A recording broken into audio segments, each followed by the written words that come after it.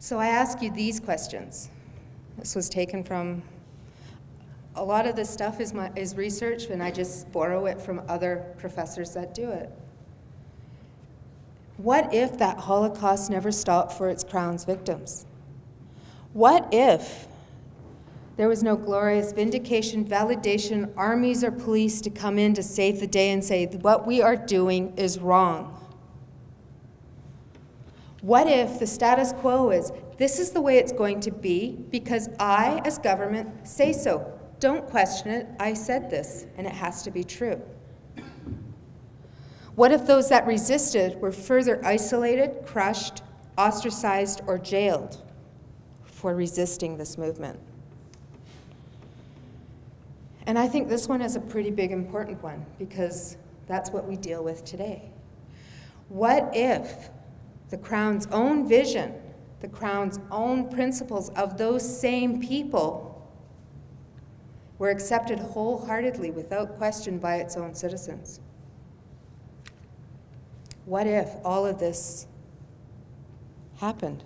What would we do today in today's society? Because what we did in the past isn't what we do probably today. So what you've just witnessed was Canada's policy towards the Aboriginal people of this country that led up to the Indian residential school system, trying to change a race of people into something that they deemed civilized.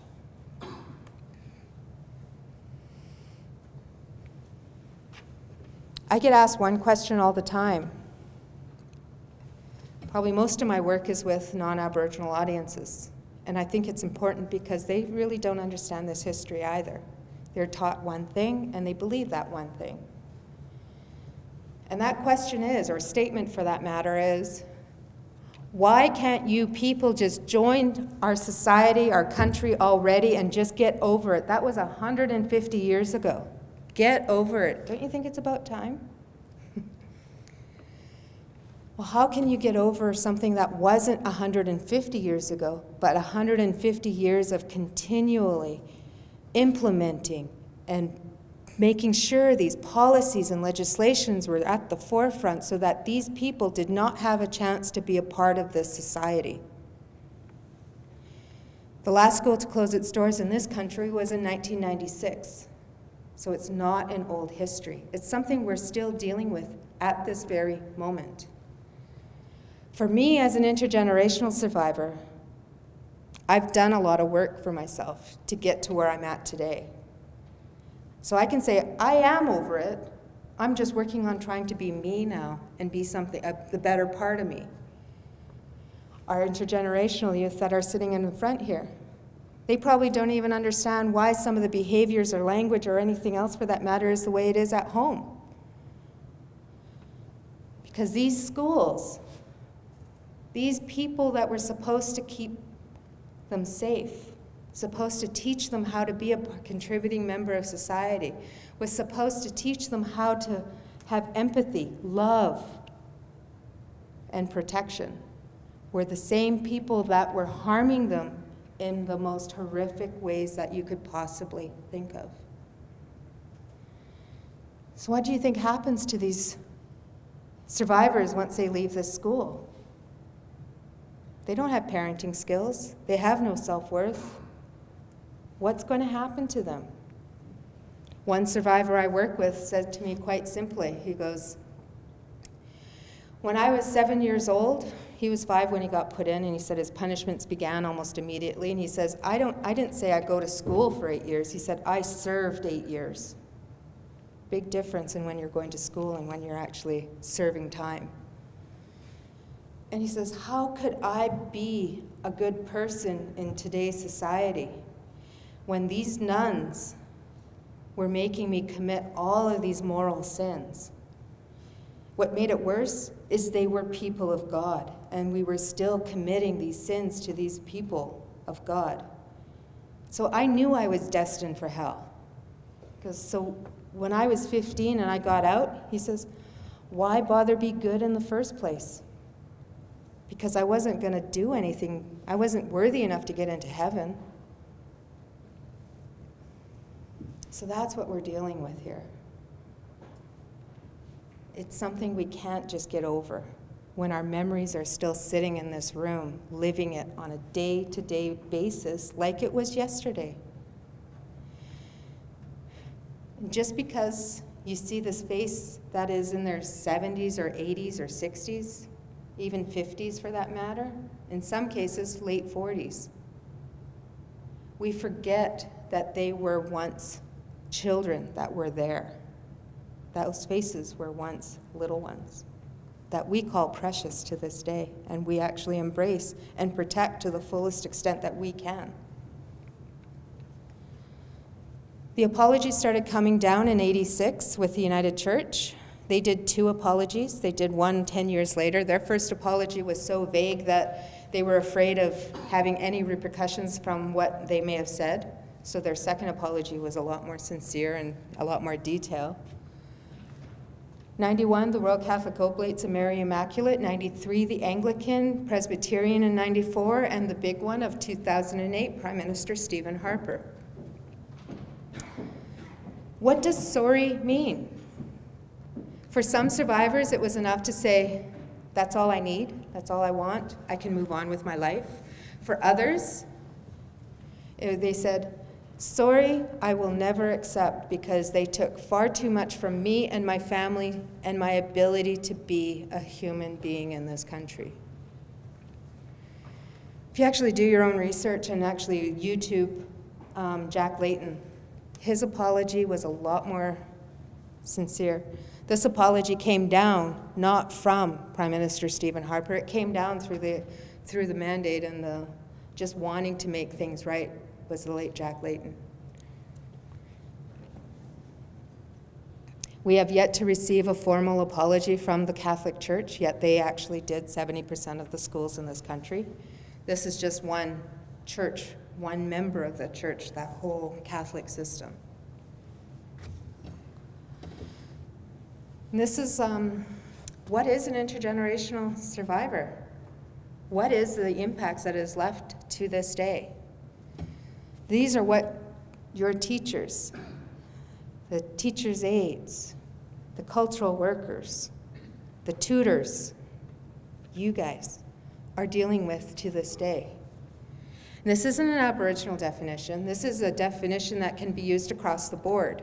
When anybody experiences or witnesses a trauma in their lives, and that trauma isn't dealt with, you unknowingly, through your actions, through your words, through your behaviors, pass on something that you thought you were keeping them safe from. That silence in that school, our survivors were told, who are you going to tell? Who are they going to believe? I'm a man of God. You're nothing but an Indian. Whose voice are they going to believe? So these schools silenced our survivors, and thinking that our survivors thought they were keeping us safe, unknowingly was harming us in different ways. Not by choice, because that's what they had to do to survive themselves. These are some of the impacts that we deal with on a daily basis. We as an Aboriginal society are the fastest growing population in this country. In 2006, our population by Stats Can was about 800,000 Aboriginal people in this country. By 2011, we are now 1.1 million and growing rapidly. We are only 3.9% of the Canadian population, yet we inundate all of the social services this country has to offer. Of that 1.1 million, 55% of that 1.1 million is under the age of 25. It's a lot of youth that we're trying to contend with, that are still dealing with these. The symptoms of survivors and intergenerational survivors are almost exactly the same. I did not go to residential school, but residential school did come home to me. And we lived it daily, not knowing what that history was. We have the highest rate per capita for the misuse of alcohol and drugs. The funny part is, well, we were prohibited from even having alcohol or possessing it until, I know in Vancouver, they said about the 1960s. Yet that's the stereotype that we are led to believe. you're nothing but a drunken, dirty Indian. We have the highest rate per capita of this country to babies being born to fetal alcohol syndrome and narcotics. We also have, in our households, normalized vision of how things should be. Normalized violence, normalized dysfunction, no self-worth. Parenting skills are not there. We also have the highest rate per capita in this country for suicides under the age of 35. If you're Aboriginal, that rate goes up. Just because you're born Aboriginal, that rate goes up 2 to 6 times higher if you are Aboriginal.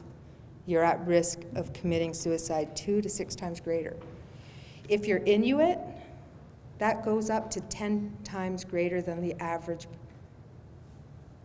population. See, I look at this and I say, that's where I came from. Because I grew up in a household of alcoholics and violence. Especially if you're on a reserve, all of a sudden, it's not just your household, it's all of your extended family around your household. I'm the oldest of many, many grandchildren on my dad's side. 32, I believe. And being the oldest comes with a lot of unwritten rules and responsibilities. I actually became the protector for many of my siblings and my cousins. Because when you're young, you have to grow up more quickly than you actually anticipate.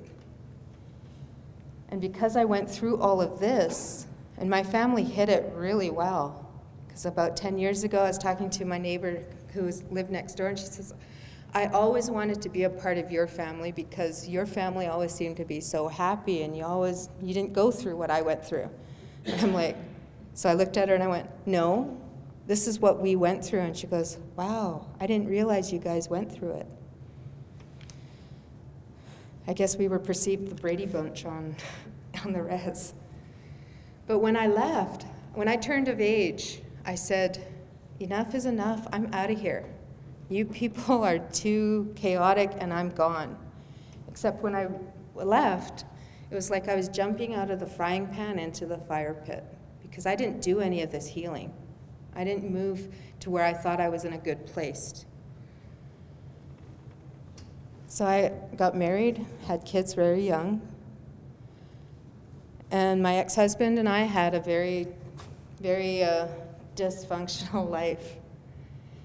Best way I can describe it is, I always say, I'm the Ike and Tina Turner of the res. And, you know, not for any other reason that it's just because I went through it, he went through it, we chose not to drink, but we still lived an alcoholic lifestyle. It was dry, mind you, but it was still the same. So I would be holding a match, he would be holding the dynamite, and together, wow, would fireworks fly.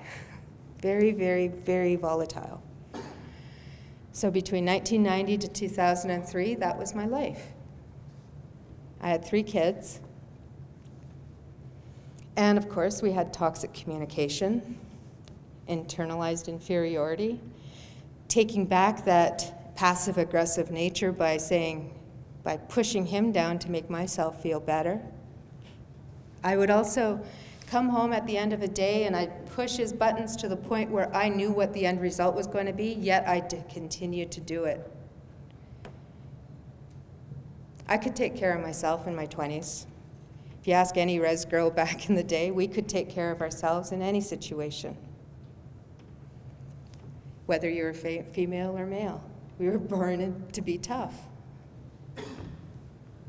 We were told, don't cry in public, you're strong. What's wrong with you? So we never showed emotion.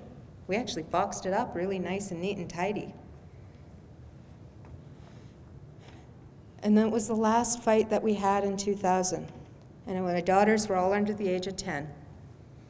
And it was such a volatile fight that it was something that we never encountered before either.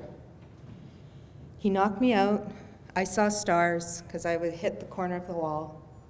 And as I was falling down the stairs, still that res mentality. I'm like, you SOB. If I'm going down, you're coming with me. And I grabbed him, and we fell down the stairs together. The only difference is, once we hit the bottom of the stairs, I thought maybe I'll get the better situation, but no, he got the better situation, and something in his eyes changed. He wasn't there anymore. It was darkness, blackness. He was there physically, but he wasn't there emotionally or spiritually or mentally. And he started choking me. And as I was blacking out, if anyone's ever been blacked out in their entire life, knows what that feeling is, and it comes down to a pinpoint. And we thought we were hiding it well from our kids, and of course we weren't. And before I blacked out, I saw my 3 daughters at the top of the stairs. They were crying and saying, "Mommy, Daddy, please stop. Don't hurt Mommy." Well, just before I blacked out, something hit me in my head that I said, and not him, it was me, was, I need to change things now. Because if I don't change my circumstances, I was giving my daughters permission that this lifestyle is okay. That it's okay to treat people this way, and it's okay to be treated this way.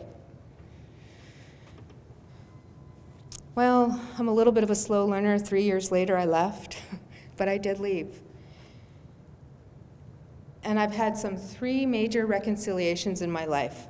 That's where I've healed myself to a point where I felt good enough to say a few things. The first one was with my daughter, who's 22 now, and she said to me, "Mom," actually she calls me Ma, "Ma, I've always loved you, but I really like you now." And I went, this was a few years ago, so I was like, "Thanks," because I wasn't sure what she really meant by that. And she says, "Wait, let me explain just a little bit." And she goes, "See, I knew you back when you were really angry. I knew when anybody would say anything or do anything to you, you would react and get so angry you would defend yourself or anyone else for that matter, not in a good way." She says, "And then you left, and then you started changing." And she goes, "And today there is not anything wrong that comes in our way, in our household, where you actually let it bring you down anymore. You never let it affect you negatively anymore." That meant something more to me than anything, because that was something that meant I did something right. For once in my life, I did something right. Then I talked to my 16-year-old this past, I think it was New Year's Eve. And I happened to spend time with her on New Year's Eve, because my kids, when I left the res, if you actually leave the res, you're living on your husband's reserve. So when you break up, well, you can't stay there. It's not yours. So I had to leave. And I left with my kids with my ex-husband, because he may have been ugly we may not have been able to do anything together, but he was an amazing father. He would do anything for them. And so when I left the reserve, I consciously said, this is where they're going to want to stay. This is where they want to be, because this is their friends, family, school. You're in high school. You're not going to want to leave your friends, because it's too hard to make new ones. So I left, and I left 2.5 hours away, and I'd only see them on weekends. But that was my choice, because I had to do what was best for them, not what I wanted. And in that situation, she's like, "Mom, I just want to go out." And I'm like, "You're not going out." And she goes, "What, you don't trust me?" And I'm like, "I trust you. I don't trust anybody else out there," because we were on another reserve, my sister's reserve, where she's living. And she goes, "Well, okay, we won't go out, but can I go to 7-Eleven? And I said, "I'll drive you to 7-Eleven. And she goes, "Oh my God." She's like, "You are such a mean mom." And I'm like, "I'm not mean, I'm just being a mom." And thankfully I did. Because that was the community where that young girl that was just walking home at night went from one place to another, and she went missing, and they found her body burned up by the cemetery. I didn't want that to even become a part of a fate or destiny for my kids. And that night, there was 2 stabbings. 3 people were admitted to the hospital for having bottles broken over their heads. There was somebody that was thrown through a plate glass window, and it was all within the vicinity of where we were. And that's why I did not let her go out. Because she doesn't see me as being a mean mom. She only knows me today. And my oldest daughter always says, "You do not want to see Mom angry." And I'm like, what, am I the Hulk? I don't turn green or anything. I'm just, that's the way I used to be. And I'm not saying that this is where we have to stay.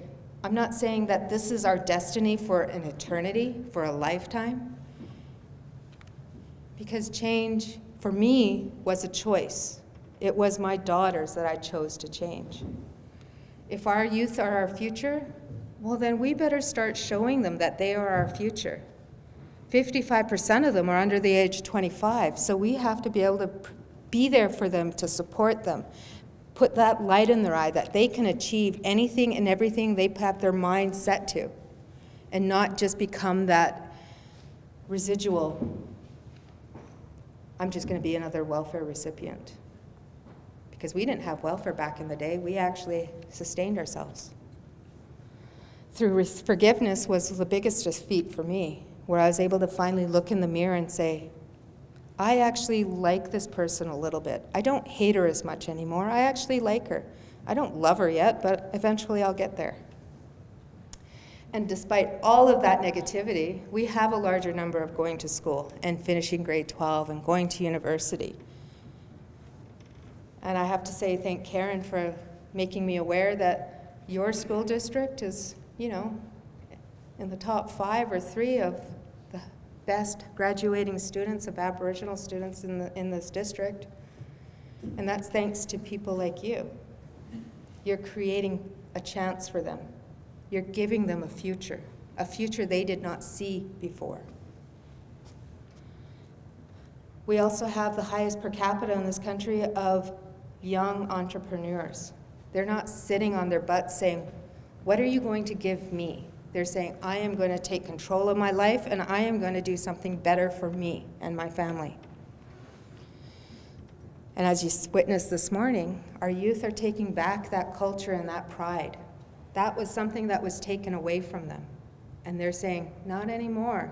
This is who I am, and this is who I'm going to be, like it or not. This presentation is not about the guilt or the shame. I'm not here to say, this is yours, now own it. It's just about providing facts of what happened through our history. And what you do with it and how you utilize it in a positive or negative way is entirely up to you. I'm not here to change anyone's minds. I'm just here to provide the information and leave it to you to do with it. In my culture, it'd be like me standing up here and saying, I don't speak for myself, I don't speak for my family. I am going to give you 50 cents, and you're going to become my voice from here on out. You are now officially my witnesses. And you're here to document this history. 2005 was the settlement agreement. It was implemented in 2005 and negotiated through the AFN, the churches, and the Department of Justice. 5 components: compensation, which are all expired. They expired in September 19th, 2011 and 2012. Health supports, which is available for all survivors. If you are a survivor, you know what school you went to, you know your birth date, you can actually phone Health Canada number and get unlimited amounts of counseling for you. If you are an intergenerational survivor, you call that number, 1-800-CANADA number, say this is the survivor I lived with, this is the school they went to, this is their birth date, and they will be given a certain amount, a limited amount of counseling. But at least it's there. Maybe it's all they need. The Healing Fund has expired, and that expired about 2 years ago. Commemoration Fund, which was open and is now expired as well. If you notice, the theme here is it's all expiring and coming to an end. That was for anybody and anybody who wanted to engage in commemorating our survivors that attended these schools. And the only Truth and Reconciliation Commission to take place in Canadian history, or even on our soil. The only difference with this commission is that, unlike Rwanda, they had teeth to say, this person committed this crime, they must stand trial. Here it's about educating and keeping those stories alive and documented in one central location, which I do believe is probably going to be in Winnipeg. Out of that settlement agreement, there are 133 schools that were approved, operated, or run by the federal government as well as the churches. I'm not saying these are the only schools. These are the only ones the federal government had any say in. And it has been increasing since I've been there. It started at 128, and I do believe, and it's now at 133. So I end here with asking the same questions. What was that Indian problem? Why was it a problem, and whose problem was it? In the United States, they dealt with their Indian problem slightly differently. At first, it was the Indian Wars, and they'd go through the total annihilation process. When that annihilation process didn't work, they moved on to the food source, the buffalo. This was taken at the University of Kansas in 1884, and it says, when one Indian boy or girl leaves the school with an education, the Indian problem will forever be solved for him and his children. The only difference is in the States, why they went through possibly education was an economist once said to them, these Indian wars are costly. It costs $1 million to send one soldier out to kill one Indian, whereas we can educate them for $1,200 for an 8-year period. So that's how the residential schools came about down there. We have no control of our past except acknowledging, validating, and ensuring that that voice gets heard from this point forward. Because for me, my beacon of hope was a darn guidance counselor that I absolutely despised in grade 8. But he stuck with me all the way up to grade 12. And he always seemed to pull me out of school, my one class, and that was English. And he'd always say, how are you doing today? And I'm like, can I go back to class? When you're grade 8, who wants to go back to English, especially if you're running? Well, you do if you want to run away from your guidance counselor. But he proved I could do something. He made me see that I could actually join organized sports. I was probably the only Aboriginal person back in that day in organized sports, soccer, volleyballs. Basketball was my sport of the day. And it's tough. It's tough to be the only brown person in something like that. The funny thing is one story that I like to share is when I was in high school, we left the districts down in Victoria and got back really late because we were in the finals. And so the bus driver said, we're going to drop those that are in the south end off before we get to the north end. So I was in the south end, which I was probably the only one in the far south end because that's where they moved our reserve. And as soon as we started going on the reserve, the rest of my teammates were like, oh my God, are we going to be safe? Are we going to be safe? Like, is this okay? Are we allowed to be down here? Me being as the cheeky person I am, I started playing into their fears. Well, if you're 14, 13, you are going to be a little cheeky. And I started saying, well, you know, because I'm here with you right now, you are safe. The moment you drop me off, you should just hightail it out of here, not stop for anything, and once you get off the boundaries of the reserve, you'll be safe. Of course, they sped out of there like crazy.